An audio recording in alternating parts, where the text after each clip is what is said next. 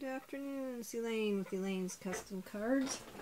I'm a little bit late getting a card to you today, but this is the card we're going to be doing. This is mainly using the Jubilee,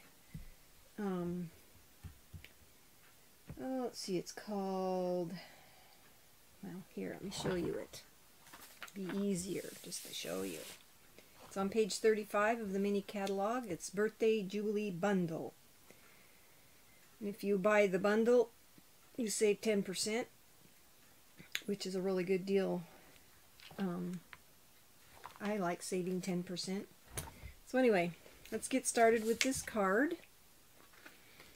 It's pretty simple. The only fussy part, of course, is coloring our little flowers before we die cut them. And then I did some coloring on the inside as well, a little bit. So this is a lovely lipstick, 8.5 by 5.5, scored at 4 1/4 for our card base. And then I die cut 2 of these out of the Jubilee Beauty dies, so it's this one. And for this, on the card front, or the base, I die cut using this die cut right here. I just die cut here and here, and it just, I thought it looked really neat, because on here, what I did was I made the inside piece panel large enough so that when you close the card, just the white shows through on there. So, and that inside panel is 5 3/8 by 4 1/8. So there's just a really small border around it. But let's do this first. And the way I did this, took some really small pieces of tape, because I want these 2 pieces to be together. So I put a small piece of tape, get it the right direction here, put one piece here, and you want to make sure it's not going over any of your holes. Looks like it is right there. So you just cut it small enough so that you don't need very much, and you just want it to stay together.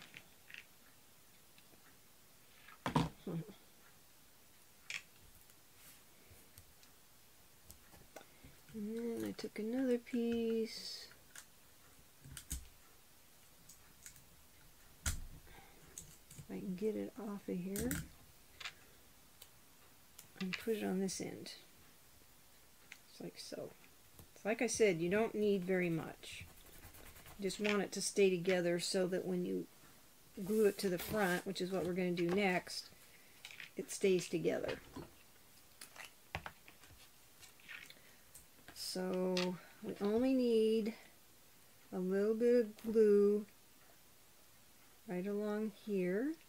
You don't want very much. A little bit here along that area, and then a little bit right here. Like I said, you just need a thin line because you don't want it to ooze into the holes. So you take this and you center it side to side and top to bottom, and just make sure you don't cover over your die cut area. Just do this. You know, center it as best you can. Just like so. Okay?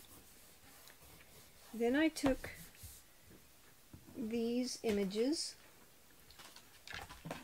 and they are from the Birthday Jubilee, and I stamped this twice on Whisper White cardstock, and the size I used was 3 3/4 by 3. You'll be able to get both of them. And then I colored them with Stampin' Right markers, and I used Pear Pizzazz, Daffodil Delight, Lovely Lipstick, and Blushing Bride. Now, I'm almost positive that you have to buy these in sets, and so when I made the list I didn't put numbers. But this is the 2018, 2019 in colors that are, or 2020 in colors that are going out this year. So if you want those colors, you need to get them before they're gone. And then this one also, no, this is Daffodil Delight. But you have to buy these in a set with the colors. I'm not sure that you can buy them individually. I didn't see them in the catalog, so I bought them before they had them grouped together like that. So anyway, I colored these, and what I did was I colored this part. The pink is the Blushing Bride on all of them, and then it's the Lovely Lipstick for the flower petals, and then the Pear Pizzazz for the leaves, and then the centers of these 5 flowers is Daffodil Delight. And I stamped it with soft suede ink because I didn't want it to be black. So then all I did was glue these, one on the top and one on the bottom, to the front of the card. I would have colored them on camera, but it would take too long because I'm really slow at coloring, because I'm a perfectionist and I don't like going outside the lines. So what I did was I put it up high enough here so that it just barely touches this dividing line right here. And I did that to both of them.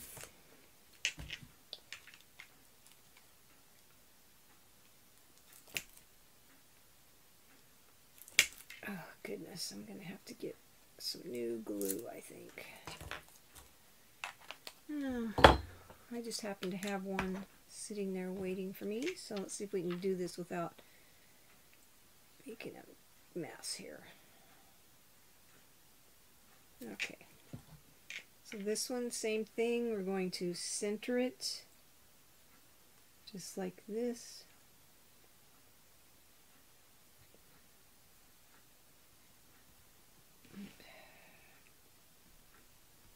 Oops. Okay. Sometimes things just don't work like they're supposed to. If I can see if I can get that in the center. Okay. There we go. Okay, now we're going to take the thank you that I've already stamped. This is Pear Pizzazz cardstock, and I stamped it with soft suede ink. I used the Ornate Thanks stamp set and used that large thank you. And then I die cut it with the, this is the Ornate Layers dies, and I used this one right here, the stitched. And that's how I did this. And then I used Stampin' Dimensionals on the back.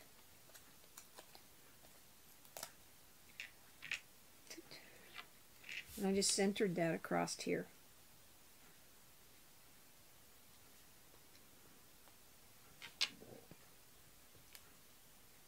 It covers up what you don't want to see. You just need to make it level. And then I took the Pineapple Punch Gross Grain ribbon and tied a bow. And this is in the annual catalog. I used this color because I felt like the front of the card needed some bright color. So I tied a bow, and then I put a glue dot on the back, and then I just put it right here in the center, like so. Okay. And then the inside of my card, this piece of Whisper White is 5 3/8 by 4 1/8. I stamped the flower that's on this stamp set right here. I stamped that flower. And then my sentiment came from Enjoy Life. How beautiful a day can be when kindness touches it. And then I used this little butterfly right here. So we're going to glue this to the inside.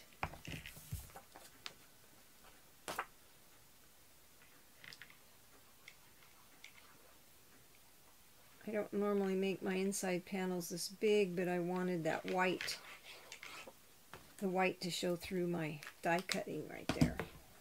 So we're just going to put this on the inside and center it right here,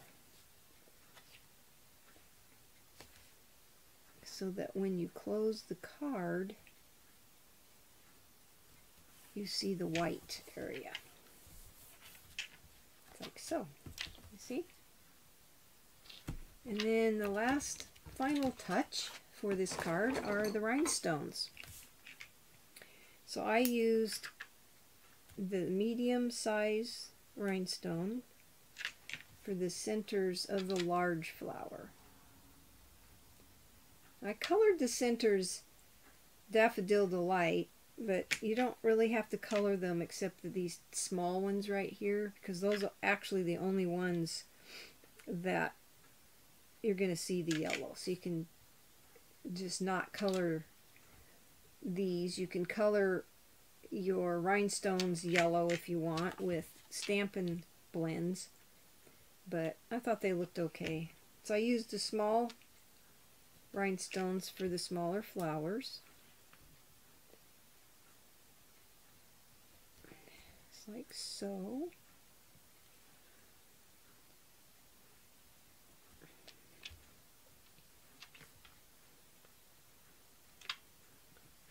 There you go. Don't quite get centered, but I'm sure it's fine. Okay, that's your card for today. I hope you like it. Give me a thumbs up, subscribe to my channel, and click the little down arrow, and that'll take you to my, there'll be a link to my blog that you'll find all the colors, sizes, everything that I used on this card. You have a blessed day and have fun stamping.